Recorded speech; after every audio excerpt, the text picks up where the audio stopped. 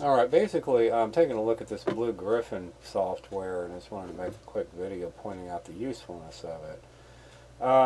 If you look,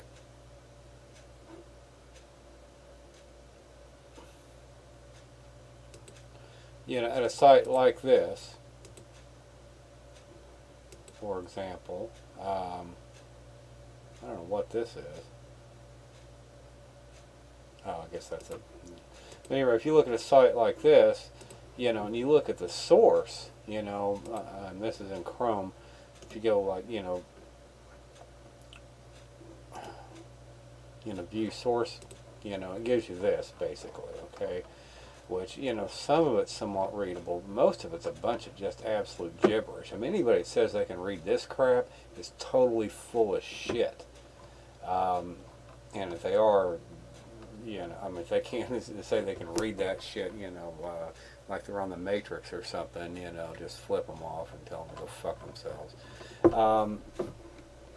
But basically, this same page on,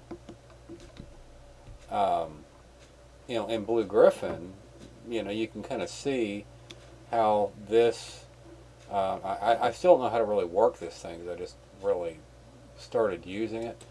I don't know if you can frickin' zoom in and out or not. I guess not. Because this is a free version of it. But in any event, you can actually see the difference. This is a way, way, way, way more readable than that other, what you see in Google. It's just a raw source.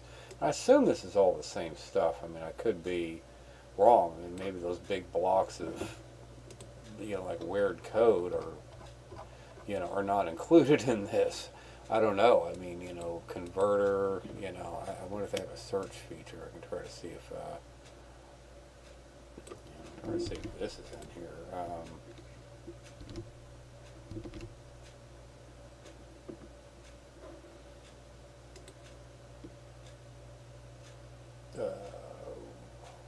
I don't know. I mean, so is this their find window? What the hell? I don't know, I guess that means it can't find it. So I mean, maybe that isn't in here. I don't know. This could be just pure HTML. But still, even just the fact that it kind of sorts that out. I mean, this is nowhere near.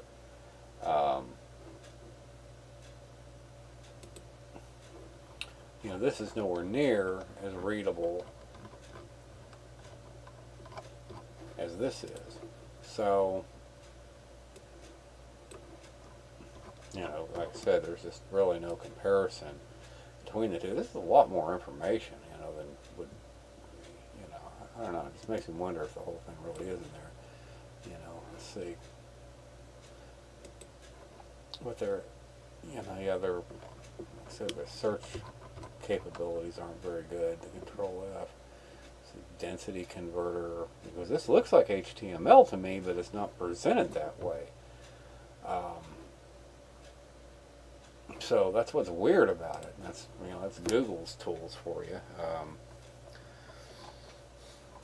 But like I said, this is a lot more readable. And what's cool though is that you can select things like this and see it'll go to the element. Where it's at in the HTML document. So, unit converter, well, it took us right there, right?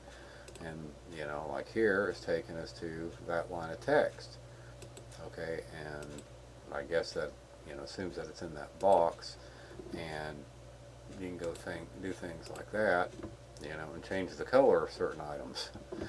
Although I thought I was going to change the color of this, and it changed the color of that, so it would be nice if they had a fucking arrow tool like you see here instead of that cursor thing, but most of the time. I mean, I can see why, because like I said, I can, if I do this,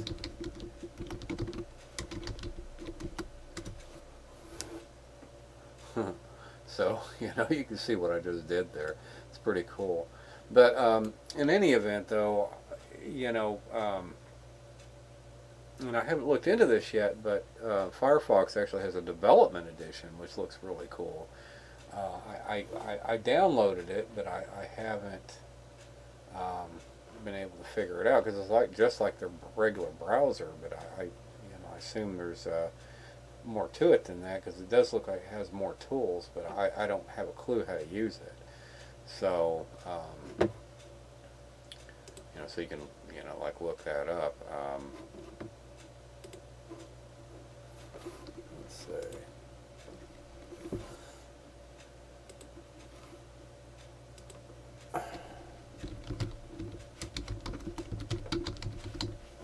Say Firefox Developer Edition. So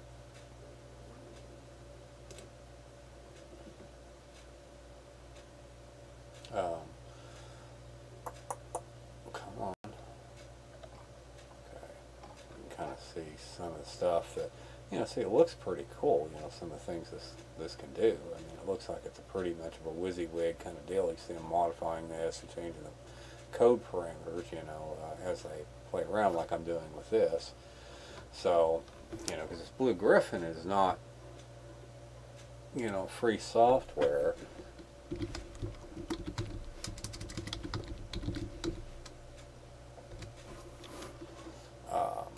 I don't know how much it is. I'm going to find out.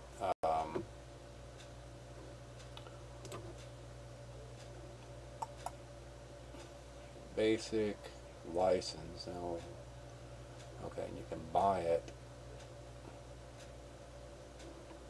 I guess that means buy it.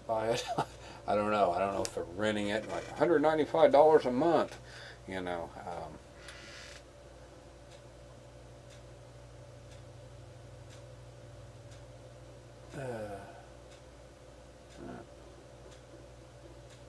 Single computer, you can single user on a single computer, you can always deactivate already activated license to switch user computer. Okay, that's good.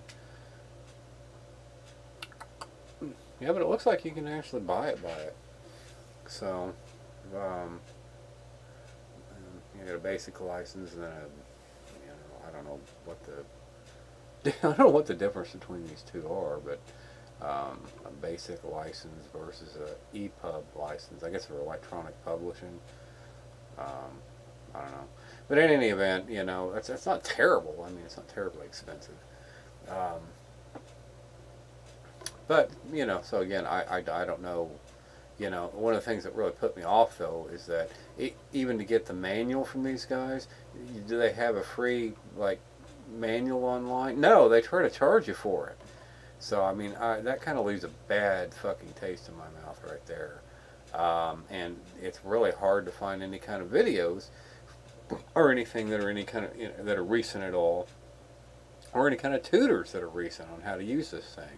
Which makes you think these assholes are going around suing everybody. I don't know.